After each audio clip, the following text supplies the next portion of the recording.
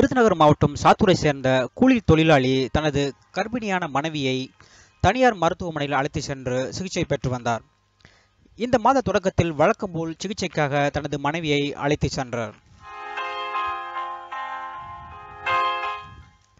Doctor அவரை பரிசோதித்த போது அவருக்கு இரத்த சோகை இருந்தது கண்டுபிடிக்கப்பட்டது. இரத்த சிவப்பணுக்கள் நம் இரத்தத்தில் குறைவாக இருந்தால் மட்டுமே இந்த இரத்த சோகை வரும்.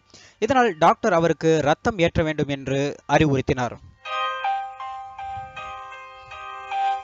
இதனால் அந்த தனியார் மருத்துவமனை ஊழியர்கள் சிவகாசி அரசு மருத்துவமனையில் உள்ள இரத்த வங்கியில் இருந்து இரத்தத்தை ஆர்டர் செய்து அந்த கர்ப்பிணி பெண்ணுக்கு ஏற்றியுள்ளனர். இருப்பினும் அவர் சோர்வாகவே காணப்பட்டார். நாட்கள் செல்ல செல்ல அந்த கர்ப்பிணி பெண்ணின் உடல்நிலை மிகவும் மோசமடைந்ததால் மறுபடியும் அதே தனியார் மருத்துவமனையில் அட்மிட் ஆனார்.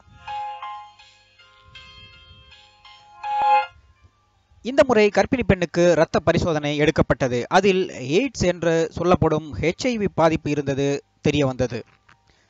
இதனால் அதிர்ச்சியடைந்த தனியார் மருத்துவமனை டாக்டர்கள் உடனே அந்த இரத்த சாம்பிளை சாத்தூர் அரசு மருத்துவமனையிலும் கொடுத்து பரிசோதித்தனர்.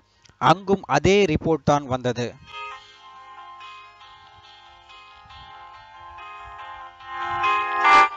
இதனால் தனியார் மருத்துவமனை டாக்டர்கள் விருதுநகர் மாவட்ட மருத்துவ அதிகாரிகளை தொடர்பு கொண்டனர். விருதுநகர் மாவட்ட மருத்துவ இயக்குநர்கள் போலீஸ் துணையோடு விசாரணையில் இறங்கினர்.